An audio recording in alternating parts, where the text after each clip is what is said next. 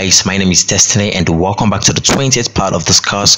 So in this one we'll be talking about exponent functions in Python. So what are exponent function? Now exponent function is going to allow you to take a certain number and raise it to the power of a specific number.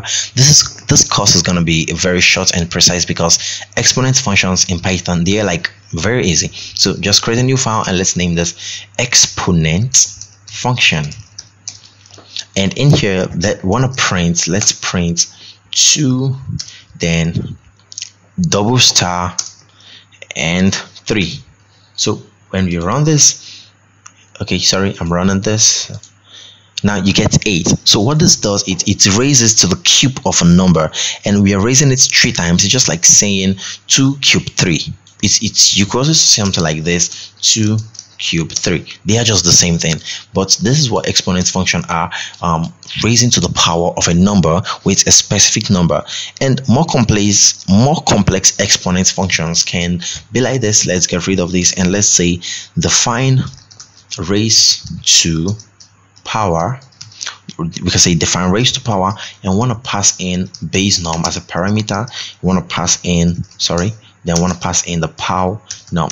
So this is going to be the base num, for example, like 2, then the power num, the one we're raising it up to. And let's add a column here at the back. Note, we do not know what the power num would be doing right now. That is, we do not know if it will be squaring the number or cubing the number. So we have to use a for loop to write that.